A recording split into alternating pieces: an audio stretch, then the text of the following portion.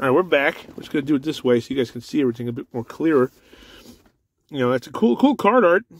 And there's a little bit of the instructions. I can get them. Oh, there we go. So you guys can see what I was talking about. I don't need to. Why is the flash on? It's very bright outside. There we go. Yeah, no. So that worked out pretty good. I'm glad it worked. And here's a shot of his card back. You guys want to pause it and read it for a second, if you can see it properly. More of that artwork. And everybody else on the back. Some of the other, that's the Duke that's riding the missile launcher. That wetsuit's pretty cool. Roadblock isn't bad. I don't have Big Bear. Flak Viper I've heard is cool. And I'm a big fan of that Cobra Eel. The version 3.1 from Battle Corps sucks because it doesn't come with the cool backpack thing. Let's see. Just throw it. Who cares? Throw it over there. Who gives a crap? Not me. All right, let's see. No. What did you do, Chris? You ruined the whole thing. Okay. Where are Dummy Joes? Here we go. We're going to use a Dummy Joe in the way of... Look, the stars of G.I. Joe 3.75 Division. It's rock and roll from 1983 with Swivel Arm Battle Grip. Don't lose Pathfinder stuff. Okay. Hey, everybody. It's me. Rock and roll. I'm ready to get attacked by a bat leader. Okay. Yeah, so rock and roll is getting his brain. No, why? Yeah, I mean, like, that's not... this thing's designed to kill somebody. It's not a happy way to go out. Terminator.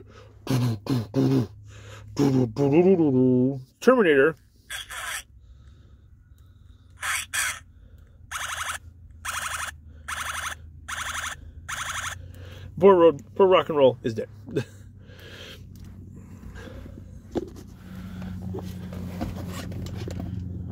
Yeah, no, so it's pretty cool. I dig them. Maybe I should have not parked in the sun. I didn't realize it was going to be quite so sunny today. Alright, so that's our review on Overkill from the 1992 Talking Battle Commanders line.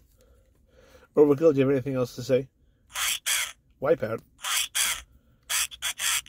There are no bats. The bats aren't here to attack. Well, you can do that. You can destroy things. Go destroy him. Yeah. No, so honestly, if you guys are in the market for a battle talking Cobra Overkill, I would recommend him. He is pretty fun.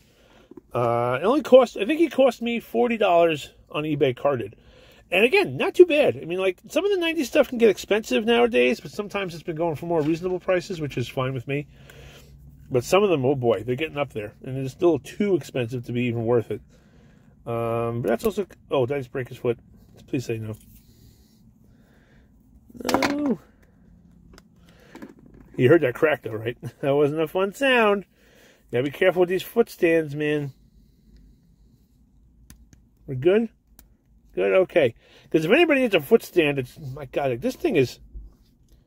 Like, it's a heavy backpack, man. Like, this thing is not little. So it's kind of like... You know, they wanted to integrate it as part of his, you know, thing. He's walking into battle carrying like a refrigerator on his back. Well, at least, like I said, at least it works. He's got a plethora of weaponry at his disposal. He's got his buttons big boom boom cannon, which he can't even open properly without putting his arm up in the air. Okay, so we can do that. Here's his little hand. You got to trick him out for maximum death. He wants to destroy. You want to destroy Overkill? We're going to help you destroy, buddy. You're going to destroy so much you're never going to know what to do with yourself. There you go. Now he's ready to... Yeah, so not bad. Like I said, cool figure.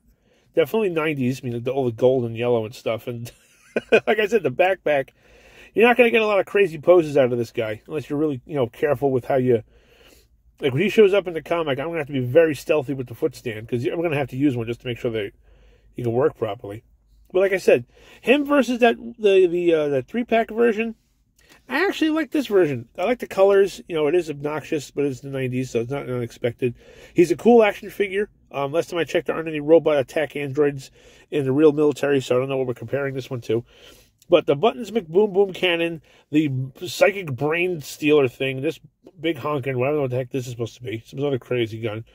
He's definitely going to all the G.I. Joes he can. So, and I do have bats in my comics, so I might throw him in there as a bat commander just to be someone who's overseeing everything. That makes me really happy. All right, this was Boggs from Obscure Toy Files signing out, and remember,